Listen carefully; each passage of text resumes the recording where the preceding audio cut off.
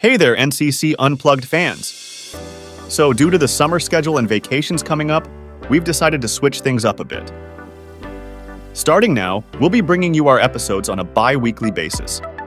That means you'll get today's episode as usual, and then the next one will be airing on July 24th. But don't worry. Even though we're spreading out our episodes a bit more, we're still going to be delivering top-notch content and engaging discussions every step of the way. Please remember to give us a like and 5-star review. Doing so helps NCC Unplugged reach more people. And now, for today's episode.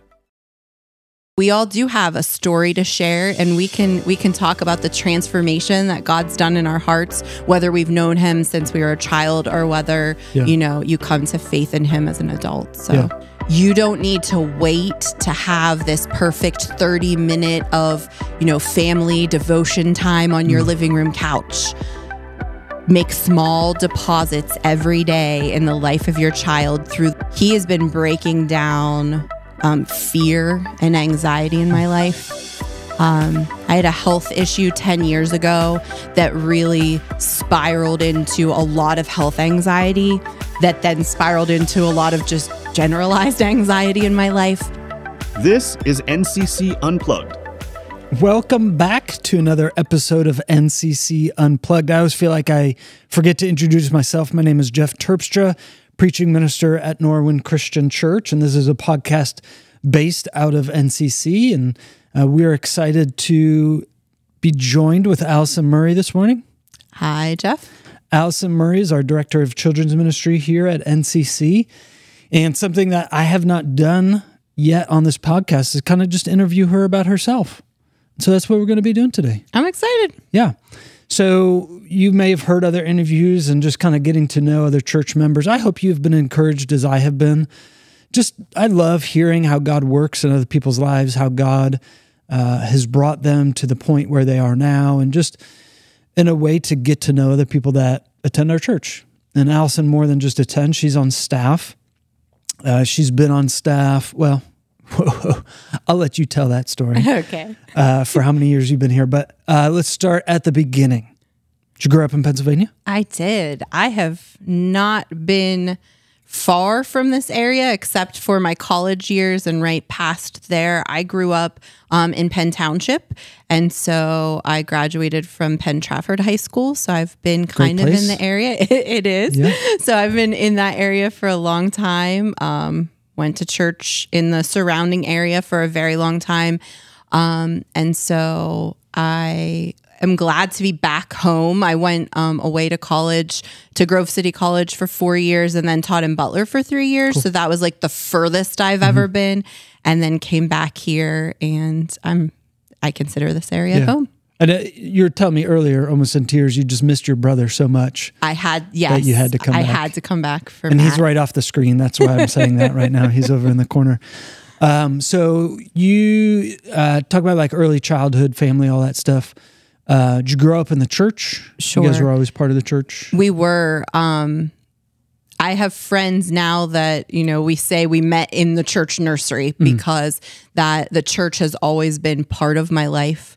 My parents are very strong Christians and raised Matt and I to know Jesus from a young age. So I was baptized at age 8. And as I think back through my story, there have been times where I think when I was a teenager, I questioned, is it possible that I knew enough at age 8 to come to a saving knowledge and faith in Jesus? And, almost the question of, did my baptism count kind of thing? But now all these years later, as I look back, I can say that yes, I did at what an 8-year-old can have an understanding of, salvation in Jesus. And so, of course, it counted, but I believe that God gives us grace for where we are, at that point in time when we come to faith in him. And then as we grow, obviously, we're going to mature, and that's part of that whole sanctification process. But that was probably, for a long time, I felt like I didn't have a testimony because I have known Jesus for my whole life. And thankfully, just because of growth that I've done in the last few years, I'm beginning to see that we don't all have to have that like rags to riches story, or that like he picked me up from, the pit. That we all do have a story to share, and we can talk about the transformation that God's done in our hearts, whether we've known him since we were a child or whether, you come to faith in him as an adult. So yeah, I think you're right. Just reflecting on my story too. Like, we all want this, like, I was, hardcore drug addict or whatever, and God completely transformed my life. But sometimes we need to be reminded of God working in other ways, in small ways, and that is transforming us. Like, even though our stories aren't like that, we were still lost in our sins, and we were still depraved even more than we think. And so, yeah, okay. For sure. Well, before I keep going on that, this is about you. So, so what, okay, so that was growing up a little bit. You went off to college. What did you go to college for? I went to college for elementary and early childhood education. And after that, I taught as a first grade teacher for 6 years in the public school system, 3 years in the Butler area school district. And then when I moved back in this area, I taught at West Hempfield Elementary, also first grade for 3 years. What was that like? Did you enjoy it? Were they little rugrats? I loved it at the time that I did it. And people have asked me since then, like, well, when are you going back? Or are you going back? And at this point, the answer is I don't care to go back. But for that point in time in my life, it was absolutely the thing that I loved doing. And I'm so thankful that I had those interactions with those children and those families. But it's changed a lot since I was a teacher. And I think the thing that I loved most was being able to see what my particular students needed and then kind of construct an education for them. And now you really have to like use the teacher's manual and follow the curriculum. There's a little bit less autonomy than there was when I first started.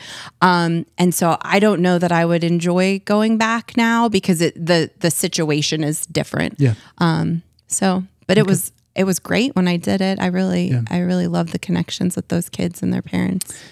And during that time you got married. Yes. So my husband, Jim, and I have been married for 19 years. We just celebrated our 19th anniversary on June 4th.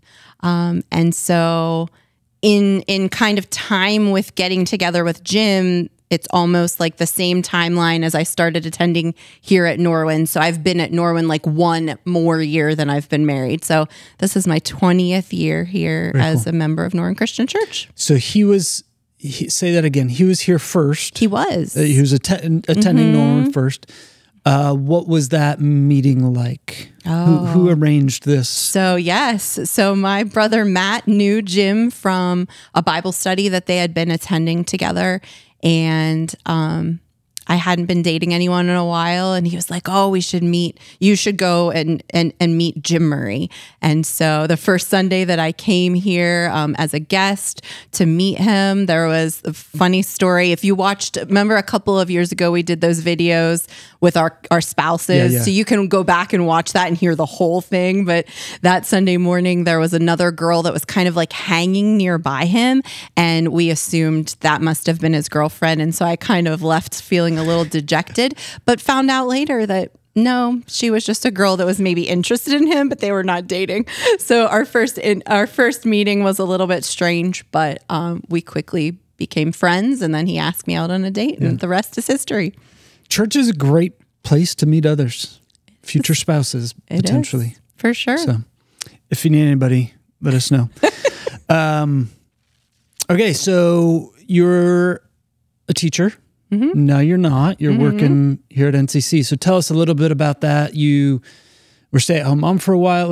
Just walk us through that story a little bit. Okay. So when we had our daughter Lily, who is going to be turning 17 this fall in September, when we had her, I resigned my position at West Hempfield because Jim and I both knew that I wanted to be a stay-at-home mom, and we were blessed to be able to do that. And so I stayed at home with Lily and then our son Cooper, who just turned 14, for quite a number of years.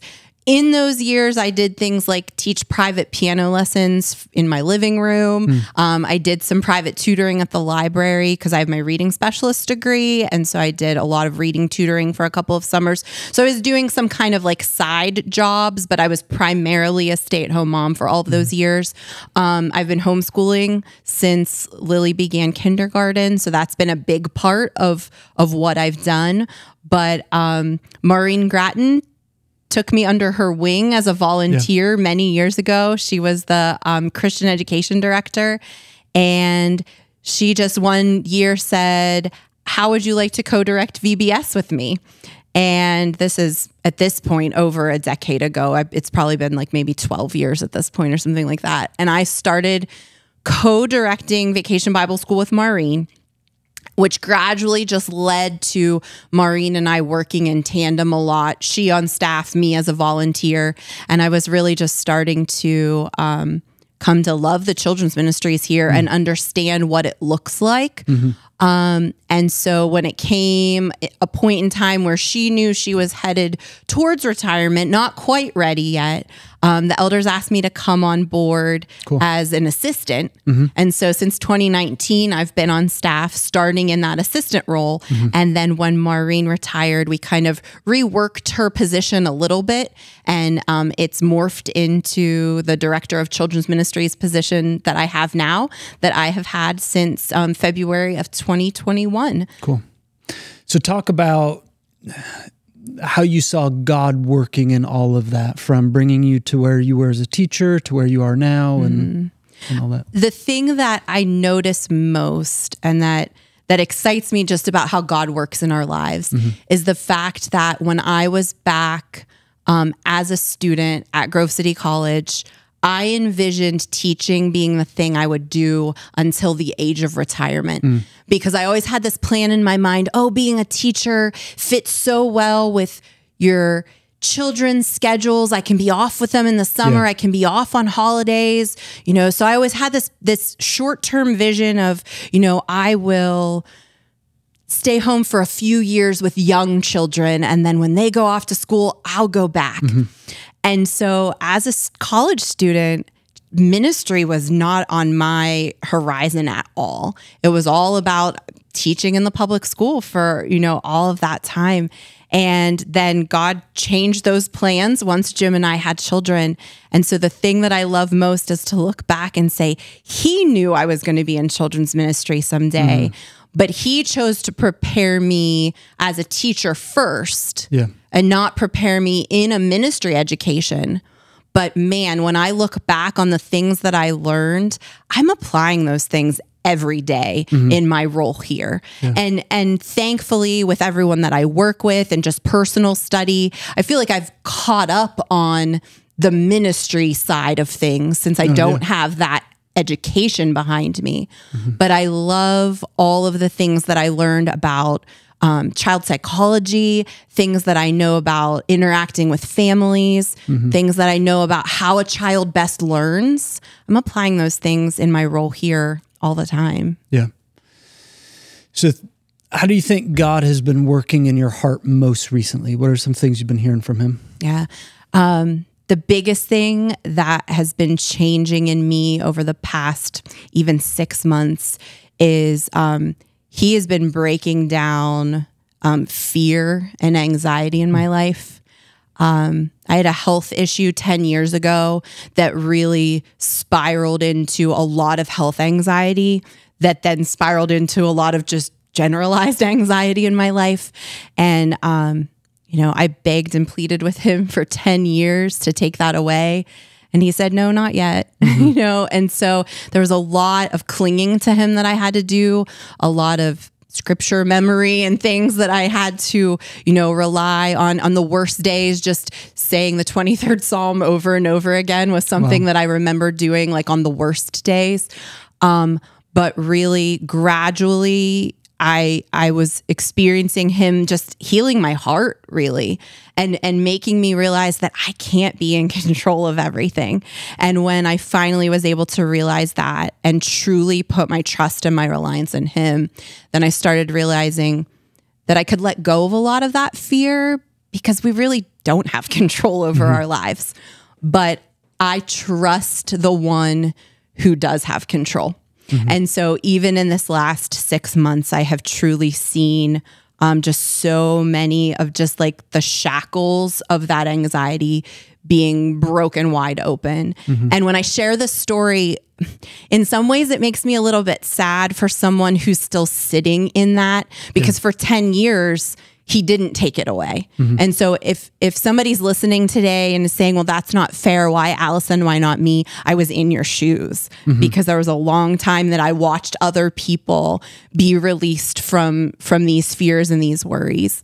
But what brought me to where I am today is just relying solely on him, even when I thought that there may be a time that this side of heaven I would never experience, relief from those worries. And so maybe that's what finally allowed me to get to this place, is just full 100% reliance on him and knowing that I can't rely on myself. Wow. So what does that look like for someone that's in it? Like what's the encouragement, first step for someone that's in the depths of that anxious spiral? Tell a friend. I didn't tell enough people. And as I look back on the last 10 years, I realized that maybe healing could have come sooner if I would have been more open. And I've become very much an advocate for like good mental health treatment, and I didn't seek it out for myself. And so I would say tell a friend first, and then even though it's going to be hard, listen to their guidance, because when they say maybe you need to go seek counseling, or maybe you need to go see your doctor, I should have done those things and I didn't. And so I've made Jim since promise me that if I ever spiral into that again, that's the first thing we will do is seek counseling, because I really do believe that it has a place. Even if you're in a good place, counseling can have a place in all of our lives. But it is something that I think maybe I was embarrassed to admit. And so I didn't seek the proper channels that I should have. Thanks for sharing about that and being vulnerable. I know you're not the only one dealing with that, so it's important we talk about it.